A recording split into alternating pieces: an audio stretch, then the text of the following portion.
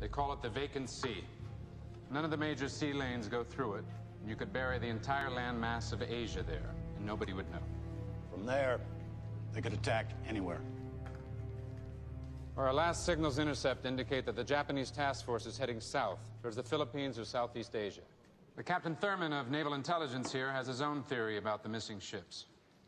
Sir, I believe they'll try to hit us where it'll hurt us the most. Pearl Harbor. It's over 4,000 nautical miles from Japan to Pearl. That's a long distance to steam a navy, Captain. Your theory, it's based on what? Well, it's what I would do. It's not exactly hard evidence, Captain Thurman. Well, Admiral, if I had hard evidence, we'd already be at war. Sir, we can read their diplomatic codes faster than they can type them. The Captain Thurman's cryptology team is still trying to crack the naval codes. The intercepts have missing words and garbled lines. So to explain the decrypts, we have to try to interpret what we think they're trying to do. Interpret? You mean guess? They use their informed intuition, sir. We guess. It's like playing chess in the dark. Any rumor, troop movement, ship movement, spine tingle, goosebump, we pay attention to it.